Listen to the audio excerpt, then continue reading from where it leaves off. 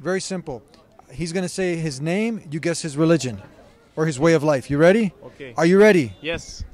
Marko. Croatian. Try. Oh, that's a nationality. Okay, Christian. Marko. Srbin. Marko. Marko sounds Orthodox. Pravoslavac. Guess again. So wait, first you said Srbin, Pravoslavac, Orthodox. Yeah. Marko. Catholic. He doesn't look like Hindu. He's going to say his name, you guess his religion. Marko. Marko, Christianity. Marko. Catholic. Marko. Mirza. Marko. German.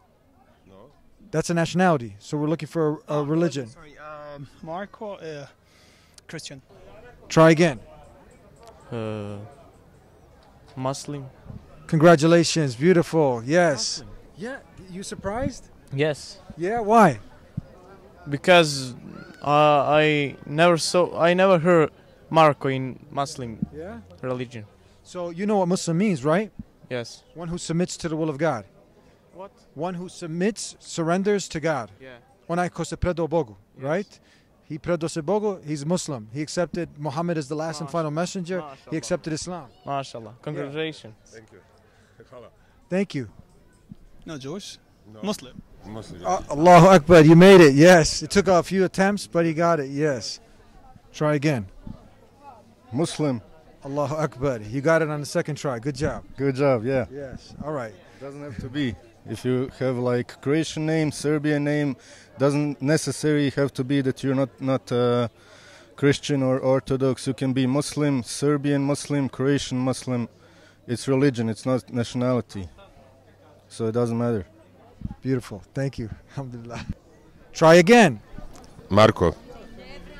Orthodox. Try again. Pravoslavni na našem. One more time. Ko je? Greek? Nije. Keep going. Ma daj, pa ne znam više religija. Ne može biti Marko musliman. He's a Muslim. This is Marko the Muslim. Yay. Because remember, a Muslim is one who submits to the will of God. He submitted to the will of God and he became a Muslim. Yeah. Marko. Muslim.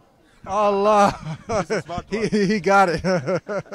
He got it. Yes. Okay. Good job. You got it. You got it. Because a Muslim is one who submits to the will of the Creator of the heavens and earth. Allah. You got it. Good job. I can see it on his face. Alhamdulillah. Yeah? Yeah. How do you see it on his face? I don't know. I have a feeling, Yeah? You just feel it. Try again. Marko. Yeah, could be Christian. So he got two. Do I have one more? One more. Okay, so atheist. What? No religion? He's Muslim. He's Muslim. Allah. We're dispelling the myths here. Salam. You see? And this is a great example. See, Marko can be Muslim because a Muslim is one who submits to the will of the Creator of the heavens and the earth. My name is Marko. Marko. It's some version of Christianity. Let's try again.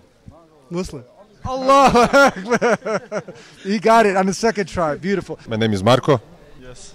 So I understood the question that probably when he was walking with you, I know you, I watched your mission a lot of times. Barakallahu feek.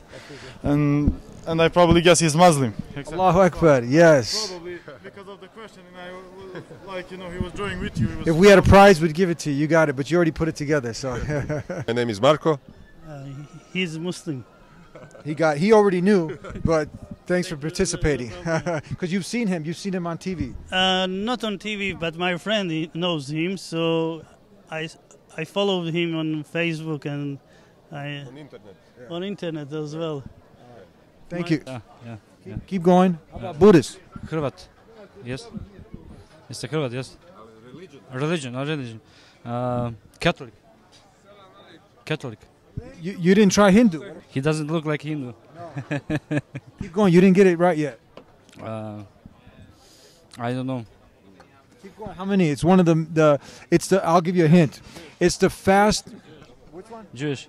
Okay, not yet. I'm going to give you this.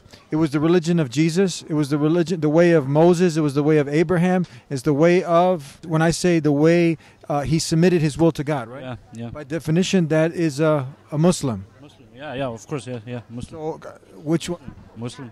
He's Muslim. Yeah. That's Marko the... I'm Muslim too. Yes. Yes. So Marko the Muslim. Oh, really? Yeah. I didn't know that. Nisam znao, kako to? Prihvatiti se islama ili? Svaka čast. Svaka čast. Svaka čast. Baš mi je drago. Know that. He doesn't look like Muslim. I mean, by name. Yeah, my name is Larsen, and I'm Muslim too. Thank you. Thank you for... Thank you. I just wanted to meet you, just not special. Thank you. May Allah bless you. Salam alaikum. He's going to say his name. You guess his religion. Marko. Marko. Should I say Christian or No, whatever comes to mind from his name. Christian? Nope. Try again. Muslim? Allahu Akbar, because a Muslim is one who submits to the will of the Creator. He could be Serbian, he could be Croatian, he could be Polish, he could be American. It transcends all the nationalities. Good try. Thank you. Thank you. Yes. First of mine, it comes to my mind like Muslim, but I didn't want to tell it because I didn't want to discriminate the person. But Yeah. Offended. Yes. Oh, you were afraid you'd be offended if you said Yes. Muslim from the start. Yes. Yeah. Because I want to be sure he is not Christian, then I can say Muslim. Beautiful. This is very nice. So this is very thoughtful, to be, and this is a good example to be, to take care of the other people's feelings. That's nice of you. Thank you. Thank you. Salam alaikum. My name is Marko. You will presume. What would you pursue? Usually I would presume he's the Croat or Serb, but since I know that name doesn't determine somebody's belonging, I already know enough, so I would guess maybe he could have been monotheist or Muslim, regardless of his name. That's what we're trying to do. We're trying to show that Islam transcends the nationalism. Yeah. That you could be Serb and you could be Muslim, one who submits to the will of God. You could be Croatian like he is, and you can submit your will to the Creator. That's what a Muslim is. Just like in Arab world, you have Christians who have Semitic Arabic names. And people are confused with that because it's a cultural thing, Many people don't know that. So in this particular case, it happened that I know him personally because I was interviewing him once also for my newspaper. Oh, you were interviewing him? Yeah. Like 10 years ago or something like that, I think. Based on that book that he wrote, he promoted in Sarajevo. And I was in journalism. I'm still is, just not so much as before. And I interviewed him because he wrote an interesting book. And then I saw your interview on YouTube with him. And then I found out that he embraced Islam, and then... But I already knew that name does not determine somebody's fate or belonging, which many people don't know. That basically in Islam, you could be called in any name that belongs to any culture in the world as long as it doesn't have some bad meaning or, meaning that is haram or anything like that, Apart from that, could be any culture because Islam is universal, as we know, or as we should know at least. So many people don't know. That's the thing, Thank you for sharing that with us. You're welcome. Let's do some takeaways. We had that brother. He guessed everything except Muslim, and then he mixed nationality with it. Yeah, he's a good example how you ask him, to guess the religion, and he instead automatically said not the religion but nationality. He said he's a Serb. He said no, religion. Then he's a Croat, No, because you have to repeat it to him, to put, no. This is an example how this religion and national identity, ethnic identity are mixed and confused. And they're stuck together, but they shouldn't be stuck together. They're separated things. We also talked to us about people, when you and others have accepted Islam, they start to associate you with being a Turk. Right. This is, especially in these places, the usual kind of response, now you accepted Islam, now you got to be Turk, which is absolute nonsense. I'm still a Croat, and there are many famous Croat Muslims in history. And but people just try to ignore, they stuck to this program, if you are Croat you must be Catholic, and there's no other way around it, and if you're Serb then you are Orthodox. And what was the name? You named some very famous people who were Croatian, they were Serbian, and they achieved a very high status in the Ottoman Empire. Yes, there were plenty of, especially Croat, Rustem Pasha Hrvat, this means Hrvat means Croat, Ibrahim Pasha Hrvat, and so on. There are lots of them who achieved the top position just below the Sultan, the big vizier, and they kept the title. Yeah. Malaysia.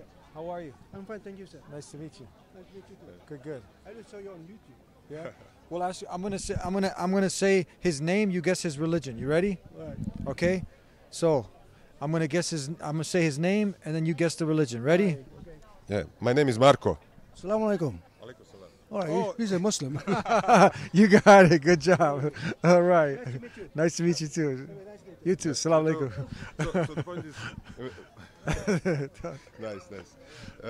The point is, this is the proof, historical proof, that they accepted Islam. There were high-ranking officials in the Ottoman Empire, and nobody forced them to give up their national identity. No, quite the contrary. They kept it in their title, and they were proud of it. And nobody said that they cannot do it. So this is the proof that how things really are. Unfortunately, people are programmed the other way, the wrong way. And this is not only with this religion and ethnical identity. We will see how will they react to this cover of the book. We had a unique situation. A man, I think, from Malaysia. Right. But you can see it was a little bit different. He wasn't from the surrounding culture here, and he reacted differently. Yes, because this is it. Also, another. I said Marko, and he said Salam alaikum. Right. I responded, alaikum salam, and so he figured it out very easy. Yeah. He said peace be with you. Yes.